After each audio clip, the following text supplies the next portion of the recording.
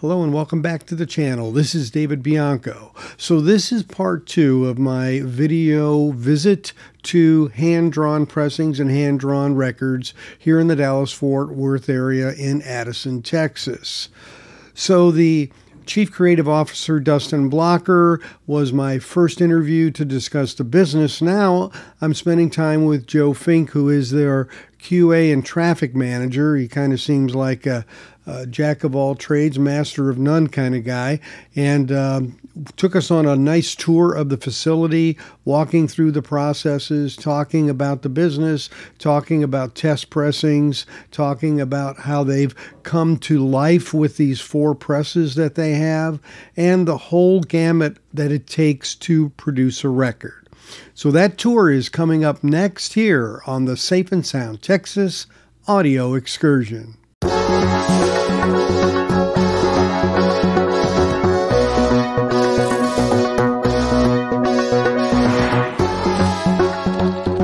Okay, we're here at Hand Drawn Records and Hand Drawn Pressing Plant. We're going to ring the bell and hopefully get let in. Oh man. Oh gee. Thank you. So this end down here, this is where everything's getting ready to leave. It's kind of the tail end of the operation.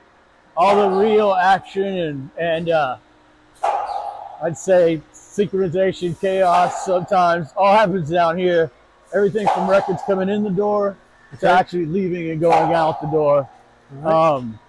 If you see on the floor, these white big bags that we have over here, yep, they're all color, different colored nurdles, which is what everybody likes to see is cool colors. You can actually, this is a transparent red. Ooh, neat. So yeah, that's gonna make you a transparent red record. We've got every color you can want, really, and we've even had color codes come in and just match them. You know, like they do at Home Depot. That's a transparent black. Okay. Yeah. This is a purple swirl. Purple swirl. Yeah. Wow. So that's a different size nurdle. Oh yeah. And a different shape. Like flat, yeah. So it melts differently. Yeah. These all have their own melting points and their different characteristics. The press techs that are over there, okay, they're the guys that figure all that out. You know, and it's not a one size fits all. You have to work with the material that you've got. And sometimes they can be finicky, depending on whether it's transparent or opaque or just what it is. That's they making the noise over there. Yeah, we call that felonious punch. Felonious munch. Yeah, punch. He's got punch. It's punching out the center labels and dropping the records in here. So as I say that, it stops. But what it does is it'll punch these out and leave it just like plain vinyl, no paper. So that can be reused. This is all reused. Recycled. We put it in our corpse grinder is what we call this thing here. So the records or the flash will go in to the hopper there, grinds it all up, spits it out, and we fill up these gaylords with reusable material. You got up there? There you go. There's some more over here that you guys can get a good look at as well. Looks like a sandy beach. Wow. Put those on my sundae, my ice cream sundae. Wouldn't be too good, I don't think. I can't guarantee that the taste would be anything you'd want to enjoy. Go down a little bit, yeah. So again, these are all different recycled regrind. All different colors. Black will eat any color other than white. And sometimes you'll see on your record, it looks like a little smoke or a little wisp. And all that is there was a little bit of white in the regrind. And that's what's good. Nothing wrong with the record. Yeah. It's just white is the only thing that black won't eat. This is virgin raw black material. This is brand new. You get right around 4,000 records out of one of these. Okay.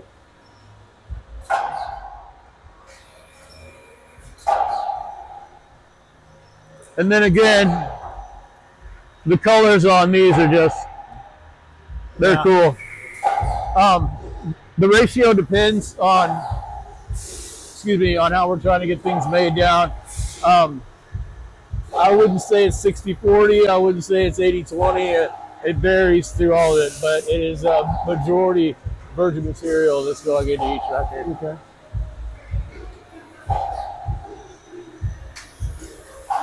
So here are the workhorses, the one that's going all the way. These first two, well, these two presses right here, excuse me, were the first two that Warm Tone, a company that we partnered with out of Canada, actually ever made. And they built them right here on this floor. Oh, they all really? came down, crates, boxes, and pieces, and Put it together. like an erector set, put it together. Serial numbers are 1 and 2. This is Johnny, and that's Willie. What better names to start with, you know, especially here in Texas. Yeah. So when the pressing actually happens, here's the mix that's going on for this record right here. So this is input. This is in. This is what's going in. This is just, you got some green, clear, it's like blue, white ever so often, but that's the mix. And believe it or not, when that comes through here, it creates this custom color that we have running right now. We got a record in the press currently, but what's happening over here is this building a puck, a biscuit, some people call it, but the puck happens right there. And when the press opens up, these are going to grab the puck and all move into the press, all in one motion. So now it's opening up. So the puck Goes in. A label's on bottom, B label's on top. Goes under pressure. Here's where the hot water and the cold water come into play. Hot water helps with setting the record during dwell. The cold water helps to set it in place and cool everything out. Here's our trimming plate. Press is getting ready to open. Swing arm will go in. Put that on our trimming cutting plate. Trim the exterior edge. Yep. There we go. Take that, move it onto the platform. It comes out warm still. Yeah. This is warm. This is not licorice. This is not licorice.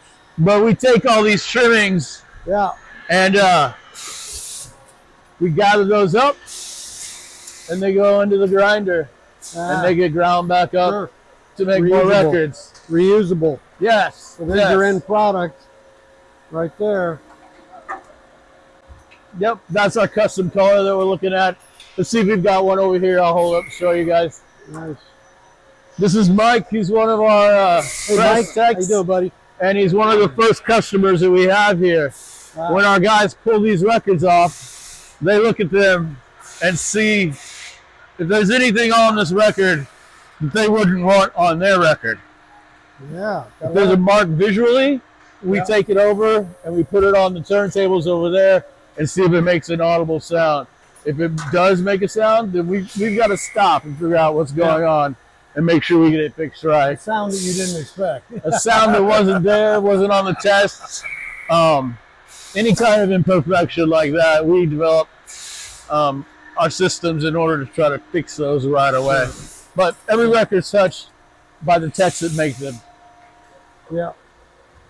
Yeah, that's got a lot of dead wax on it. That means it's cut toward the outside, which is good. Right. That's a new record from Shane Smith and the Saints. Okay.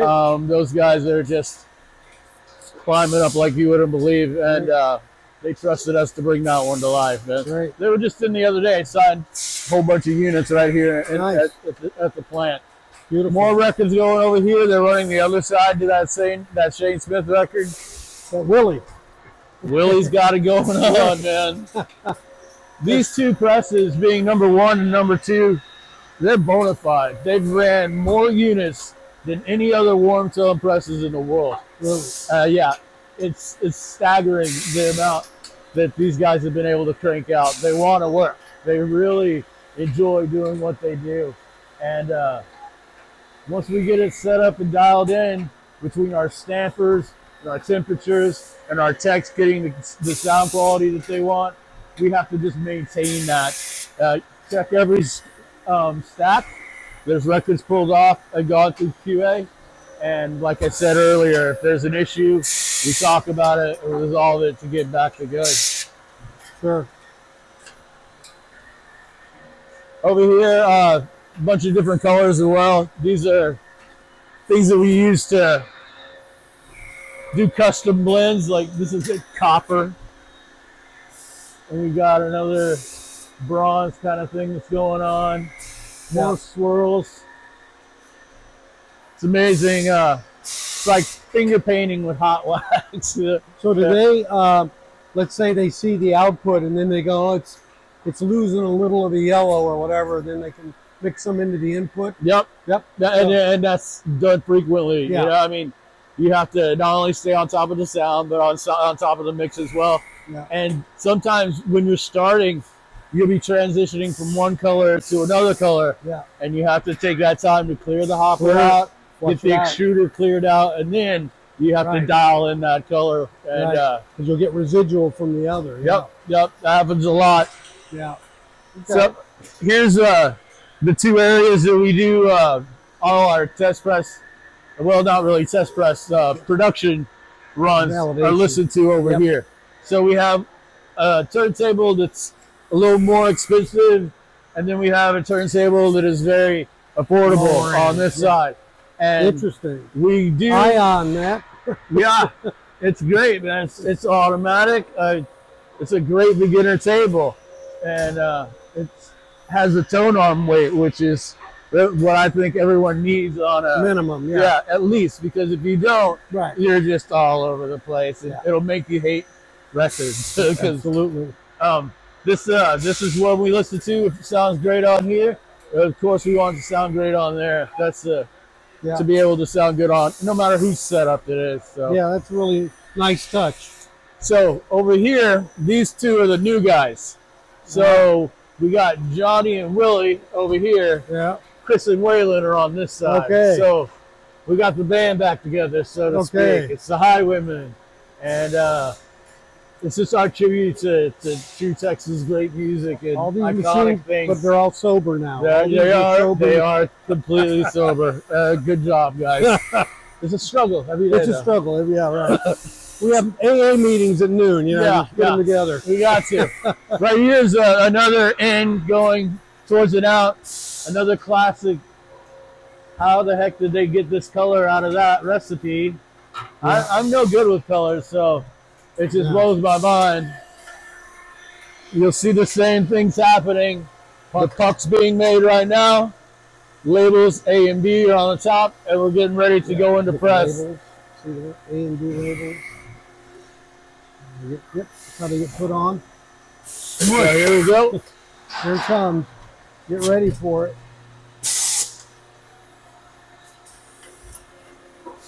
Label goes in line.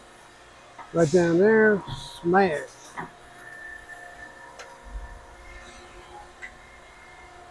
This is the album that's coming off of this press. Ah. So that's your color mix, what that turns into. There you go. Casey's here doing QA, checking all the records, making sure if we have an issue with the center hole, he'll burr that out, make sure it goes on to your turntable. You're not having to force it on there, and it's just a clean look. Everything's checked like that.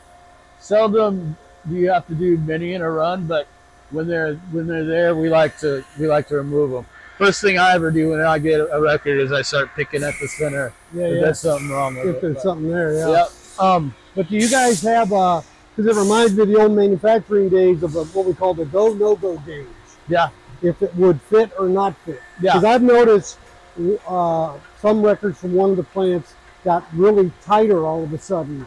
And they dialed in their spec a little bit because people were complaining it was a little bit too loose. So the center pin that we have on this machine, the one that comes down and goes through with the labels and the puck, that is specifically machined to the same size as your turntable. So that's where it's cut like that. Okay. This over here, if we have something that's just showing a little bit of plastic from the middle, a burr, and they take it and we just remove it, clean it, make it look good. Well, it's a nice touch because sometimes you don't get that. It's just kind of rough. You know? Yeah. And I always tear up a label trying to get it off when I do that. Here's our stampers. People are all, how do we get the music on the record? This is critical. This is no stamper, no record. These are stampers that come in. Right. Yeah. There's a nickel plating on these. Okay. And basically, these are the grooves that are up. They're kind of standing in the record. Or when you push this down, you get the negative impression. Negative of that. Right. You know, like your it's the same technology that's been around since Addison. But what we've done is modernized it a bit and found a way to replicate it to where the first record and the last record will sound exactly the same. About how many records do you press out of one stamper? They're good for 1,000 units before deterioration starts. Okay.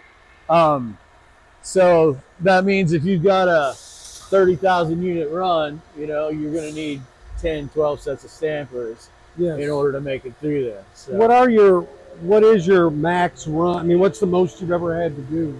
Man, we've had like up to 60,000 units. 60, okay. Yeah, I didn't know how much you dealt with big labels, for example, or things like that. We have partnerships with both.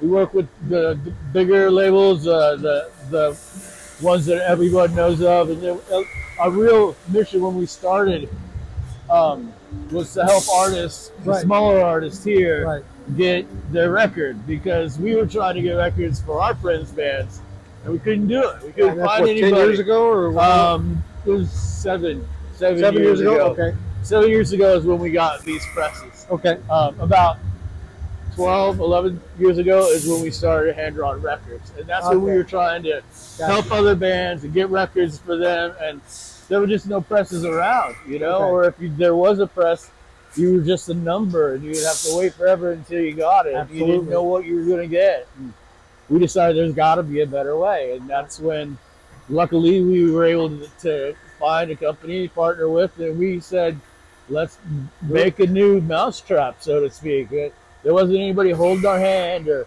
showing us the way or giving any trade secrets like that. We had to come in and, you know, be the guys that live, eat, sleep, and breathe this stuff. Build it from the ground up. That's it, man. That's it. Everybody that works here, they're some sort of record nerd. Avery's an author, you know. Dell back there, he's a drummer. Everybody is a musician or has that passion that goes along with this kind of medium. Critical. And if you don't, I mean, you don't apply because you're not going to fit. So, but it's great to have the staff that we do be as committed as they are. But right before the holidays, they've been packing up, and all of our stations are clear right now. That means that the pack team is even with the production team. So as soon as these records are done through QA, they go into pack and then back to the shrink wrap and out the door. So this is the flow that goes from the presses through QA to get packaged into the sleeves for the record. Correct. Yeah. So everywhere from those nurdles of the different colors that I showed you with the regrind and stuff over there, it's a filling in. Got a horseshoe here. Yeah, it's a little bit of a racetrack kind of thing going on. Like I said, we have one indoor and one outdoor for our shipping, and we send out 2 to 4 trucks a day. Okay. Now, are these like waiting to get packed? Those are waiting for. They're in some form of a little bit of, we call it, I guess limbo is not really a good word, but they're hanging on for something, right? So either this doesn't have the sleeve in yet, or the sticker that you need in order to put on the outside. If someone's going to sew something down, it's a sticker. Yeah, it's always the sticker. It's always a sticker. Yeah. Damn stickers. Yeah, and everybody will tell you that. But these guys, they've all been QC'd. They're all signed off. by everyone that worked on it, and these records are ready to be packed. Sure. Once we have the final pieces to put. Yeah, that you don't have much. together. I mean, it just Sir. Well, I see you don't have much to go. No. Yeah. These guys are packed up and ready to go, waiting on a sticker. Is what that one is. Yep. And right now we have some of these that are being shipped and wrapped, but we need more stickers to finish the run. It's always the little thing. It is. It is. And those stickers are important. They really want those things. Oh yeah. That's the first thing I tear off. I know. But some people die to keep them. You know. Yeah. Everybody's different. So back down this flow, this record right here. This was the one that I showed you that was pressing over there on Wayland. Oh yeah. So it's that purple and white. Yep. So we take this from here. They take one final look at what's going on. Those go into the jackets. Sleeves here, jackets over there, and then onto the carts and ready to go out the door. Is this a single disc record? Actually no. This one's two, but it's a wide mouth single. Nope, sorry. It is an actual gatefold. It's a gatefold. Yeah, it is a gatefold. Okay. But we do some that are wide mouth singles. We've done triple albums that actually have one on each side. It's a triple fold, trifold. Trifold, yeah. And we've done triples where it's a wide mouth on one side of the gate and a single on the other. So these are all records that are waiting to go out. Well, these are 7-inch. Yep. Lumineers, I know them. Yeah. Yeah. We've worked with the Lumineers and Dual Tone for quite some time. This is that Shane Smith record that they came in and signed the other day. Yeah, we saw that. Yeah. Really, really great bunch of guys. Nice. Oh, I see stickers. Oh gosh. Stickers. Yeah, and we have a sticker machine that saves things a lot. Sticker this. all over here is print material that are ready for jobs that are going to be coming down the line. Okay. And gotcha. This is just set up, staged, ready to go to the next pack shop. What about then? Do these get wrapped or they get put in a right here sleeve? This is the roller coaster of love, we like to call it. It's we load up the records here, and they'll come down the coaster. They actually go up this conveyor belt. Six Flags. Stack up right here in the hopper, and then they'll slide off. This is our L-bar and our shrink wrapper. So this wraps it in a cellophane bag, goes down through here into the heat tunnel, and I'll take it through. Comes out the other side. Stickers are applied by this one. And then Sticker time. There's your finished product. One little sticker on this. Yep. And from here, we take them and we load them into the boxer. Shipping boxes. So I'll show you how that works, because it's pretty cool. They load this in, and it'll fold the top and the bottom at the same time. You just hit this button, give it a push. We could all use one of those. We used to, when we started, we did these by hand. Every one. Every box was built by hand. Everything was taped by hand. Wow. That is Vinny and the Jets, is what we call him. When you go by, it prints everything you need right on the side of the box. So no need to build stickers or any of that stuff. Same process with the big boxer over there. They'll put two of these in there, tapes the top and bottom all the way down. We palletize everything and take it on over to the wrapper, get it all shrink wrapped, ready to go, and back out the door. Wow. So we take it from that little nurdle to retail ready, and the next place you see it is in the wild, so to speak. I love going out and going, hey man, we made that record, and that's at Target. You know, this is right up the street. Or I've been in LA and gone into record stores and go, I made that record. You know, and it's just cool feeling. It is a cool feeling. Not a lot of people in the world get to do what we do. No, absolutely. And it's just, I'm a record nerd, and I have been all my life. I did radio for a while. I wish I would have got into 20 years ago. You know, just. And when I was growing up, I would be the guy that was reading all the liner notes and who played what and where was it recorded. Those are tough to read on a CD, I'll tell you that. Yeah, and that was really hard. And then now I think, whose hands are those going to get into, and you know, what person is that going to be? Who are they going to be later? You know? So it's really cool. I love what I do. So there's no doubt. That's really what I love is the efficiency of the operation and the floor space use. You know, it's very effective. Everything's within visibility. Yeah. I really like the closeness and the way it's oriented, because it's very flow oriented, right? Yeah. Let me show you something that is key to this operation, and that's our warehouse. Of course. We'll take a quick walk through back there. If you want to talk about efficiency and things that are coordinated, you got to see that. All right, let's do it. So the warehouse stuff actually starts right here. Everything will come through the garage door on that side, but it comes down to here to Monica's desk. And Monica is our librarian, is kind of what we call her. She checks everything in, makes sure that what was on the pallet matches what we were supposed to be getting, and keeps track of all that data. And if she says we have 475 jackets, we have 475 jackets. That's the kind of diligence that she does at her job. She's a perfect person to take control of that. You gotta have that such detail. And you know, because we're making each one of these is a handmade thing. You know? You don't want to have to make a whole bunch over. You don't want to make under. And these guys have paid for all their materials. You want to make sure that it either gets back to them, or we have enough to do a repress when they come back to us. So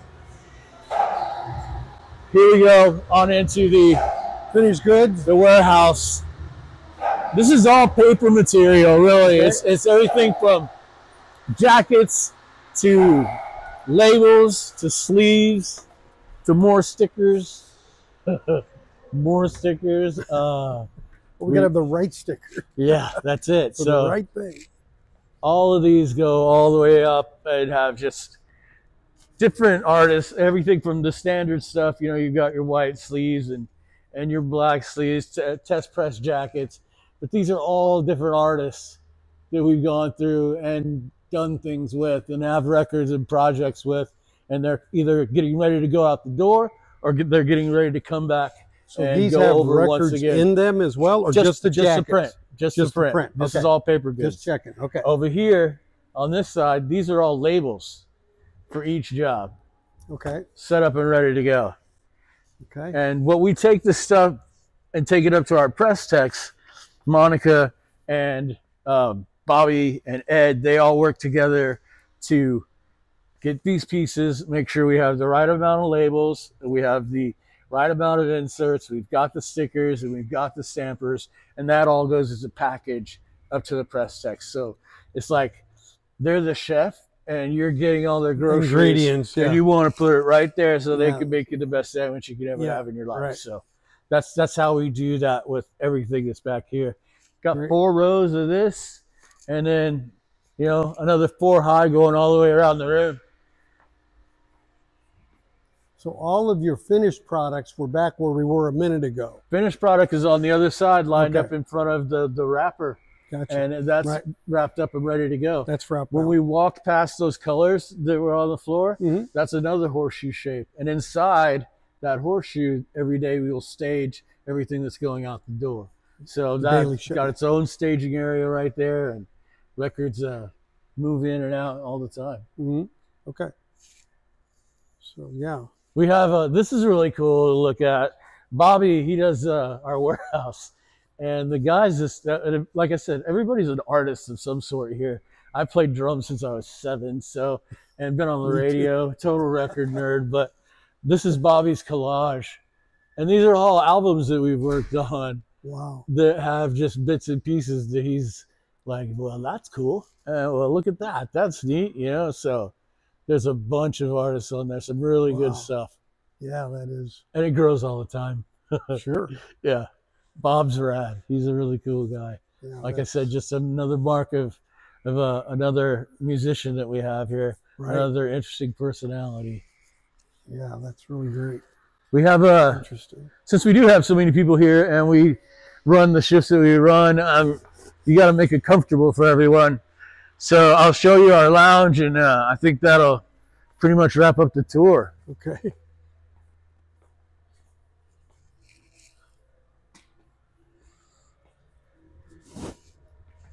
As you can't hear it out there, but they're listening to that Mountain Joy record again. So on the floor, whatever we're making on whatever press, you hear it all day long. Everybody hears it all day long.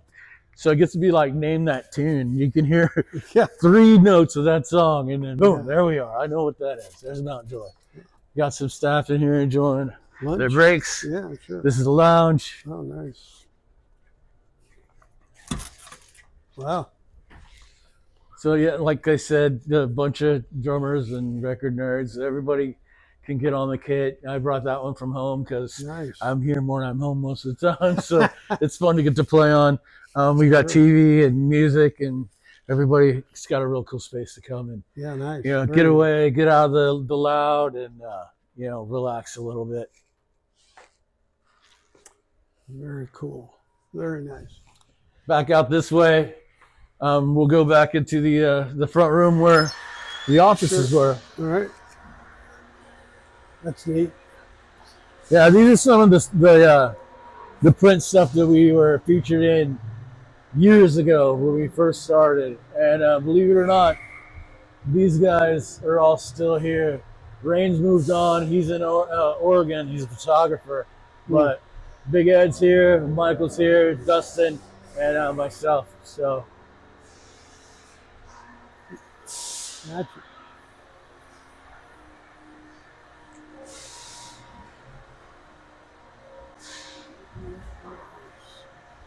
So here's our offices. We keep test presses in here, review test presses, make sure we get our approvals, and package it all up. How many test presses? Is it based on what they ask for? No, our standard is we do 2 for the client, right? Well, 2 for house, and then 5 for the client. So 7. So when we're running tests, once they get the sound dialed in, they'll run maybe 15, 20 copies to make sure we can pick the best 7 to go out. Gotcha. Yeah. And as the test happens, when you're barely starting up the project, it has to really literally come into groove. You have to figure out how to make it work and fit and turn into what you want it to be as a finished product. First time you first one off the press doesn't always sound the best. So no. Yeah. What are the main areas where, when you have that happen, what are the kind of steps you might take to dial that in? First thing you do would be to observe the stamper and get a good look at it, because basically all we're working with is source material. Sure. And we're going to recreate whatever that source has. So check the stamper. If there's a bit of debris or anything like that, and that gets taken care of, some sanding happens, they'll put it back on the machine and see if that's relieved the problem. Most of the time, that's what it takes. Sometimes you can adjust problems with heat, time, temperature changes. This is how long the record is dwelling, under pressure. Right. That's why those guys, they're computerized machines, right? But the technicians that work and run them, they're doing the really, really hard work. Standing over there in the middle of it, when you're there for a long time, it's like a symphony kind of, a band playing. You hear everything. They all have their own rhythm and their own movement, and you can hear if something starts to get out of whack. And you just go back over and check and see what's going on. And I mean, that kind of detail, and everybody that's out there checking those records and making it go is what keeps it successful and keeps it repeated. Sure. Do they have some levels of tweaking they can do relative to anything, or is it? But they can't change sound at all. But they can change Like dwell times, they yeah. can change temperatures. Yes, You okay, know, that's what I was speaking of. Yeah, yeah. That's how the recipes come together, and the colors, of course. You know, getting those final mixes, yeah, yeah. making Gotcha. sure they stay right. And at the same time that they're doing that, that regrind's coming off, that flash. You know, Yeah. and that would have been running, but we wouldn't have heard anything if we had been out there with that thing going on. But Yeah. everybody takes it over, and they, as their, you know, their assistant, the QA person is watching machines, they'll regrind that up and get ready to load up and go on to the next one. Job. Yeah. Yeah. Okay. No, that's really interesting. Now, you talked about the fact that you guys kind of grew from being more for artists into larger clients and that kind of thing. Do you guys get hit with seasonal things like before Christmas? You get yeah. We've done like October gets really. We've done Christmas records, plenty of those, which is it's kind of weird to be listening to, you know, Jingle Bells in August, you know, but it happens. And we've done everything from pop records with Christmas songs to jazz stuff, you know. Sure. It's all Christmas songs, and it's a great time. Me being in radio, I can't stand Christmas songs just because of the fact that we had stations that would turn over and play it, you know, around the clock for, you know, from Thanksgiving on. Sure. But it does change the mood a bit when people are in here, and we got some Christmas music on. So it's not, great. We've done that. We've done Halloween songs, even Halloween albums. Mm-hmm. That's kind of interesting. Yeah. Just all different soundtracks, sounds of Halloween, spooky sounds, that kind of thing. Oh yeah, they still make them. They do. What's the biggest, would you say the biggest launch record you've been involved in? It was, you know, something big that hit, that was, you know, done here, or maybe done here in other places, of course. But yeah, Guardians of the Galaxy. Okay. Yeah. Yeah. Yeah. A lot of copies of those. Great songs. Yeah. Yeah. Yeah. No, that's definitely one that had quite an impact. Yeah, that's for sure. So objectives or goals for going forward in the company? I mean, in terms of what's your growth been like for the last few years, or what are you seeing happen related to your industry for you guys? We've grown every year. That's the crazy thing about it, is our path has been nothing but up. You know, that's why we've gone from 2 machines to 4. And when we started, we had 5 guys that were working here, and you know, now we have close to 30 employees. You know, so I mean, it's been definitely a rocket ride, so to speak. But I think Justin will be able to talk some more on that and let you know what he sees about it, because not only is it the vinyl processing and manufacturing that's here, the VRMA that he's developed and president of, it's trying to standardize how we can make records all the way across the board. So you know that, hey, if it's coming out of that plant, it's going to be a solid record. No, that good. And we're trying to, you know, keep as much of it as we can within, you know, the United States, rather than sending jobs in other places around the world. I mean, we can make records better. No, we appreciate that. Good, yeah. Yeah, for sure. What, as a guy involved in operations, what's the most challenging thing to you to deal with in that whole sphere? I know it's a big sphere. Man, you know, I was talking to Monica today, to our librarian, and I was like, you know, the worst thing that kind of happens and what we do is, if things happen, a release gets delayed a little bit. You know what I mean? And that's just, you're waiting a little bit longer. I would rather have you wait just a little bit longer to get it right than to try to rush something just so you have it on the release day. But I'd say the most challenging thing for me has been just the quirkiness and the managing of all the different personalities and people that are out on the floor. Sure. You have to learn that, you know, everybody, especially when you're dealing with a ton of creative minds, you know, it's everybody's got their own little thing, and that's challenging. We have no turnover at this, so I mean, everybody that's been here they've came on board, and the morale's great, and we all enjoy what we do, and don't take it for granted that we're getting to make, you know, real life, tangible things for people to just pull this art out of the air. Yeah. The great thing about that answer is a lot of times people will answer those things with technical answers. Yeah. But you're right. I mean, people at the end, we always say that they're the most important asset you have. But you talked about, situational management, and different people need different kind of approaches and strokes. For sure. And that's really critical, because I think one of the things in general business is that managers more and more don't have time to work with their people. They're doers, they're taskers, and their people don't get the attention they need in terms of that. And that, to me, makes a huge difference. And it translates right into what I was going to ask you about your turnover. Well, you really don't have. You had a guy who left to be a photographer, okay, but he grew. That wasn't a negative situation. That people do move on, but the people side of it, and passion is such a critical ingredient in work content for a lot of different reasons. Just mental health, even, right? I agree. And the passion that you push for in this industry, what we make is highly scrutinized. I mean, tell me. Everybody. I'm one of those scrutinizers. Yeah, yeah, and we want you to be cool. I don't want to hear you say anything wrong with it. Sure.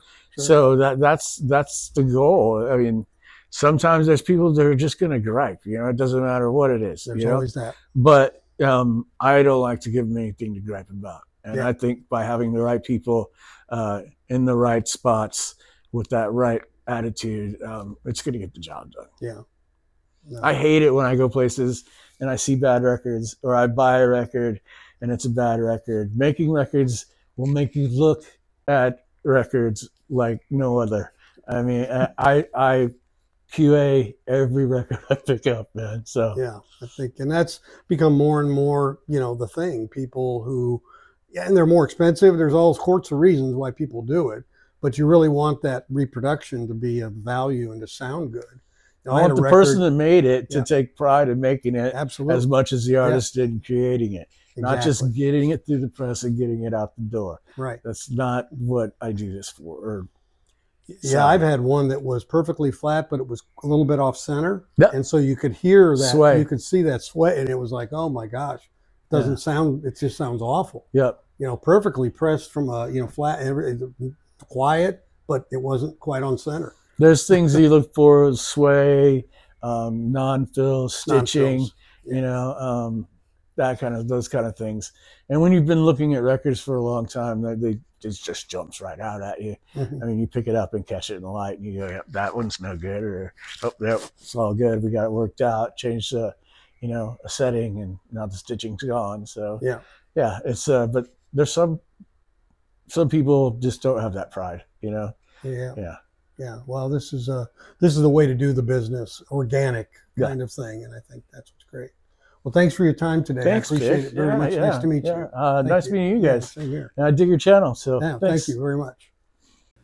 So that's how records are made. I want to note a special thanks to Matt Mon, who was my videographer for these two videos. Did a great job keeping on task and doing some great work, getting some shots for us, and makes a huge difference to be able to up the production value. So again, thanks Matt Mon for that. And always thanks to people like Dustin and Joe and those in the industry who are so transparent and open to bring the VC into that world to see how the magic is done. So I hope you like this video. If you're not a subscriber, please consider doing so by pressing on the bell. A thumbs up or a like is appreciated for that algorithm, and comments are always welcome. What'd you think? What'd you learn? Any other questions you might have that maybe I didn't cover? Always good stuff. So as always, thanks for watching, and we'll catch you next time on our next Safe and Sound Texas audio excursion. Take care, everybody.